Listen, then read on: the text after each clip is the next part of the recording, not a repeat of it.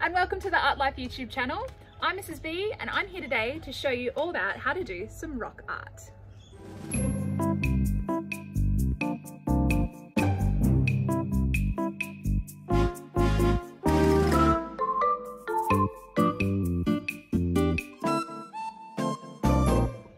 Thank you so much to all the new subscribers who have checked out the Artlife art lessons and had a go at home and also tagged me on the Facebook page. Today I'm going to show you 3 different ways to create some awesome rock art. We turn a really plain kind of subject like this and give it some happiness and often a really nice message. You could also turn them into some really cool and funky food groups and some animals. I'll show you how right now.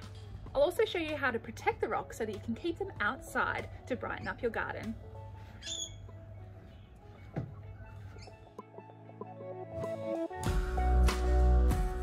What you'll need for our rock decorating activity today is some acrylic paints, lots of different colours. You'll need brushes to paint with, some garden rocks, all different shapes and sizes, as well as a gloss medium. I'll show you a bit later the one that I use, but most gloss mediums should be okay just to protect the paint afterwards.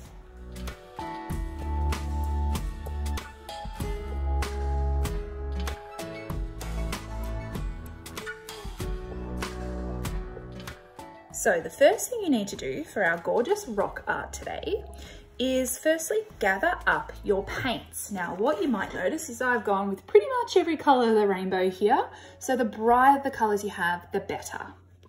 I've also gotten some white because I'm going to mix some lighter tones, and I've added in a little coppery metallic one here because that adds a bit of shimmer and brightness to our work. So I'm going to show you a few different ways to paint your rocks. Firstly, we're going to start with some inspirational rocks, and I'm going to make a bit of a rock garden for the neighbours that live on my street. Now, whenever you're painting anything, it's really tempting to just go straight in and paint the detail. So for example, I might want to paint a word that says joy on here.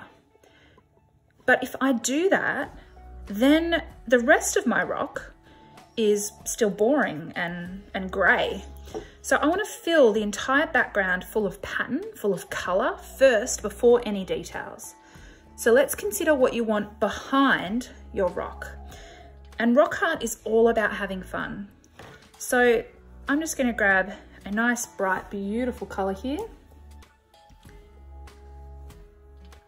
and start to paint.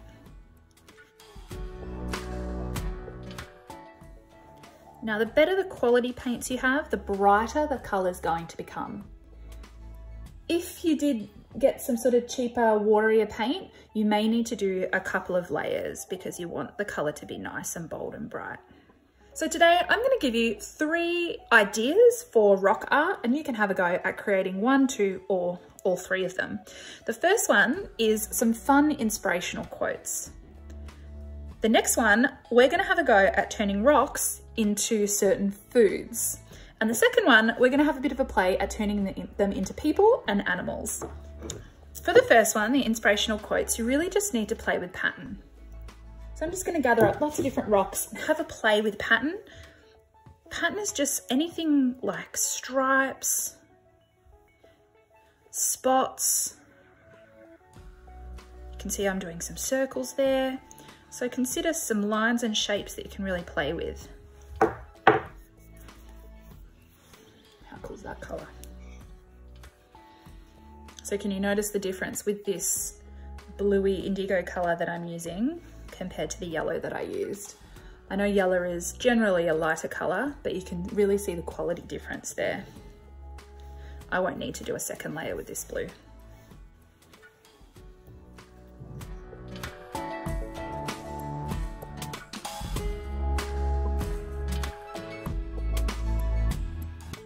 An important thing to note is that whenever you're doing another layer, you need to make sure that the background layer is completely dry. Otherwise, you're not going to get that sharp, crisp kind of edge like what I've got there. The colour's going to mix, and possibly that might not be the outcome you're after. So make sure each layer should dry completely before going in with your second layer. It doesn't take too long.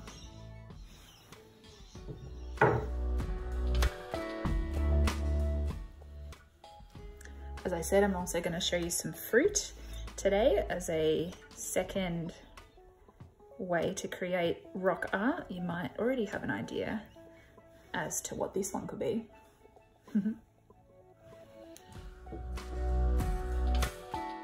I really love the smoothness of the texture of painting rocks. It really is quite satisfying and therapeutic, so I hope you enjoy it too.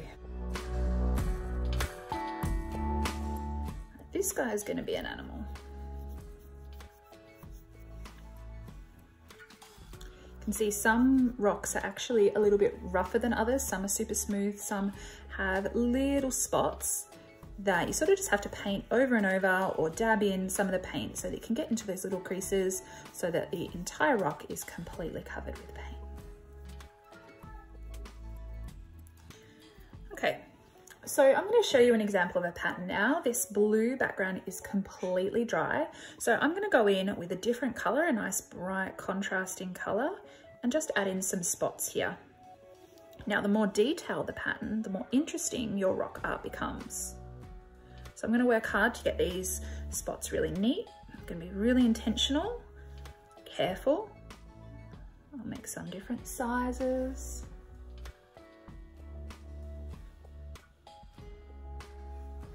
He's looking cool. I'll call him Chickenpox. Now this one might need another layer, so that's a good time to do that now. You can see the second layer really makes that orange a lot brighter.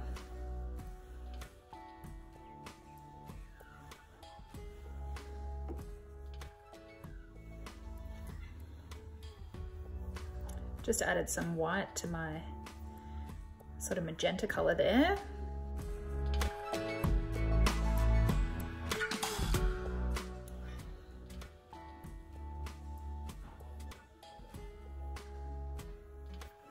So to be honest, with these patterned ones, I really don't have an idea what I'm doing beforehand. I'm just mixing it up a little bit, playing with shapes, playing with colors, playing with lines and patterns, and seeing where it takes me. You might choose to have more of a plan, but for me, I'm really just going with it and enjoying the process.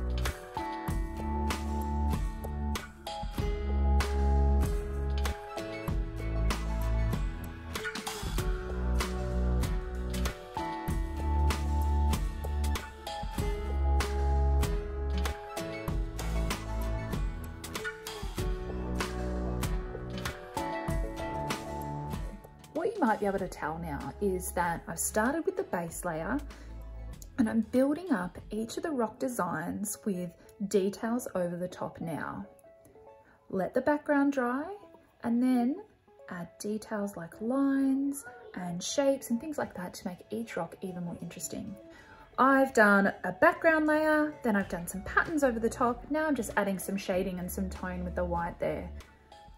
After it's completely dry, which I'll let most of these just completely dry now, I'm gonna go in with a black Sharpie to add some of the really fine details. It's really tricky to paint really fine details, so that's why using a texture or some sort of permanent marker is gonna help you. So get all your details down with paint, then give them a good few hours to dry before going in to add your extra details with a Sharpie.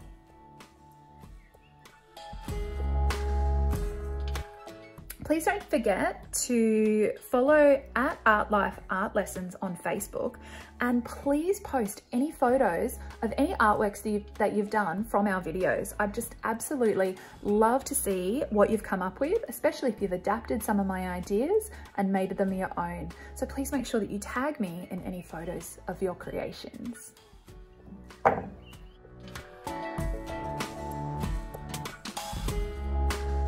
So now that our rocks have been painted and they are completely dry, we can now go in with a Sharpie or some sort of dark permanent marker to add details, just to make them even more obvious what they are. You can see it's a lot easier to draw on the rock rather than paint, especially with the smaller details like this.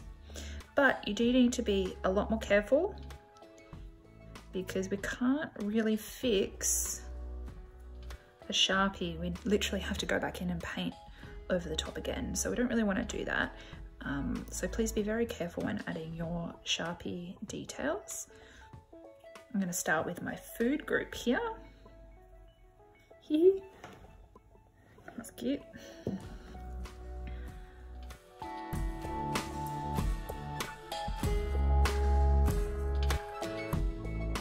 You can see I've sort of stuffed up a little bit there. So my mantra when I'm teaching is, if you've done a mistake, try to turn it into a masterpiece. So that means that we're just gonna try and work creatively to try to turn this little mix up here into a line that kind of looks like I was meant to do it in the first place. So I'm gonna try and do that now. Act out when I speak to the kids in my class.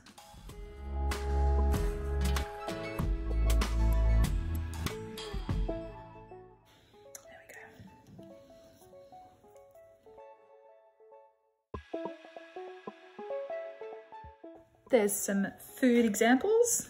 You could play with those and make a little shop and have a good fun time.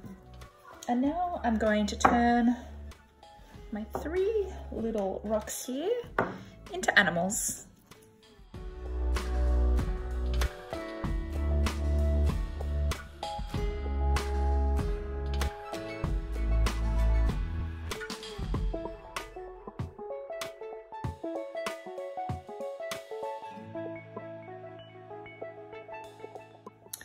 Now I must say that these guys, 1, 2, 3, 4, 5, 6, 7, the patterned kind of playful ones, they're my favorite. Because what I'm going to do now is put some inspiring kind of words, maybe some really nice attributes like hope and joy and peace and things like that. And I'm going to put them in a bowl that says, take what you like. And so if someone feels like they might be in need of a little extra love, they might choose to take this rock today.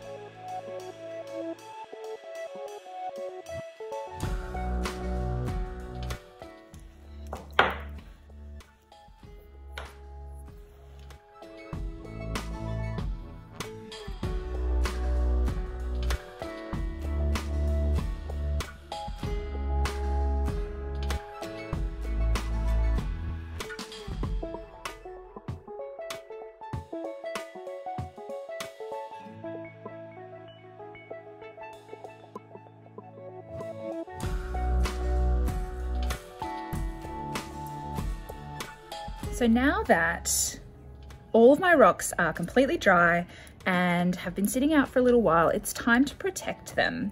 Now, anything that you leave out in the elements, in the wind, in the rain, in the sun, is going to obviously weather your work. So I often will varnish anything that's going outside, and I use this awesome super gloss by Zart. It's got a really glossy finish to it, and it looks nice and shiny, and it just protects your wonderful artwork. So I'm just going to coat each of these in a nice thick layer of gloss. This is sticky stuff. as you can see.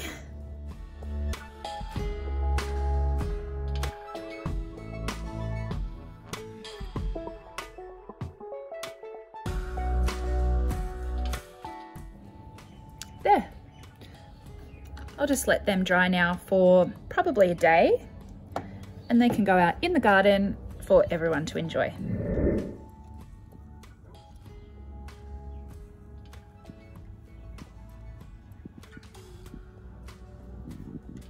So it's as simple as that.